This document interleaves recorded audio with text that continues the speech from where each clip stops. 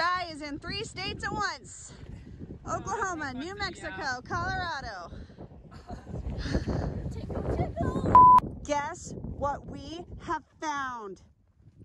We have found dinosaur tracks. Look at that. Here's my foot. There's the dinosaur foot. Oh my gosh. You can really see them. I know. Huge dinosaur prints. And there's some poop. I don't think it's dinosaur poop. I think it's cow poop.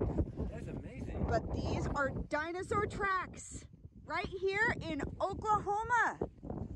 What kind of weather do you expect down the north in the plains in the Oklahoma Panhandle?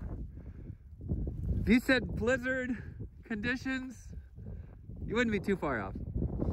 It is very windy and a little snowy.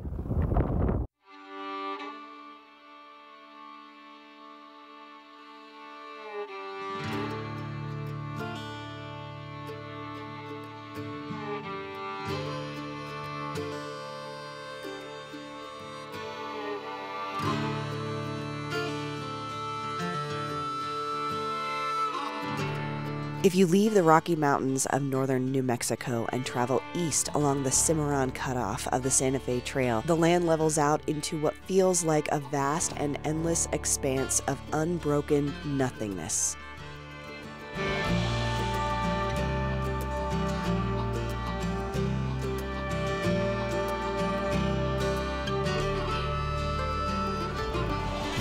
But as you dip into the far, far western corner of the Oklahoma Panhandle, the land starts to get some exciting definition.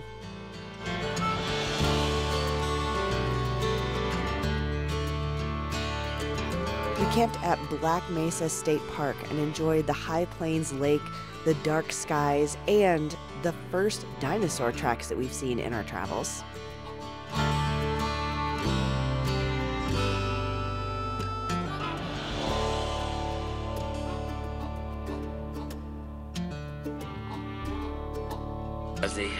Oh, I got one myself. Woo!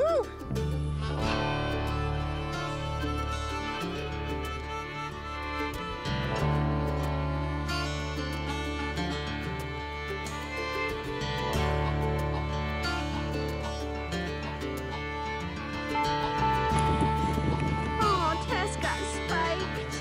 I'm ready. Black Mesa is also home to the highest point in Oklahoma at about 4,900 feet. It didn't look like much from the bottom, but it certainly was an adventure scrambling our way up to the plateau at the top. Hi,